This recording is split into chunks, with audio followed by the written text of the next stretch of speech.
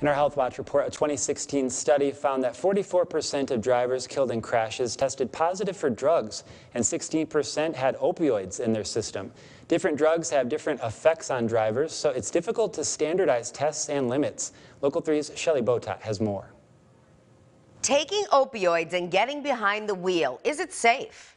The headlines are a constant reminder of the opioid epidemic in the U.S. We're also seeing some statistics that come out that are somewhat alarming, especially with the opioid crisis and some of these other drugs that are on the market, that more people are dying from drug overdose than handguns in this country. According to the National Institutes of Health, up to 29% of patients prescribed opioids misuse them. But what happens when someone on opioids gets behind the wheel? A study out of Norway tested two common opioids in an on-road driving study. When participants took a single dose, their impairment was mild. And when the opioids were taken at their highest dose, participants had increased sleepiness and poor cognitive task performance. 4 participants even had to stop the driving test because they were falling asleep. Doctors and patients should have a conversation about dosage, driving, and alternatives. If you have a problem or have had past dependency problems on substances, being able to talk with your doctor about alternative treatments.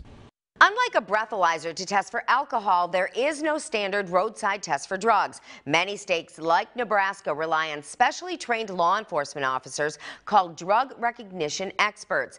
Others are testing a mouth swab called the Draeger Drug Test 5000 that can identify THC, cocaine, opiates, and more. And that's your Health Watch. I'm Shelley Botat, Local 3 News.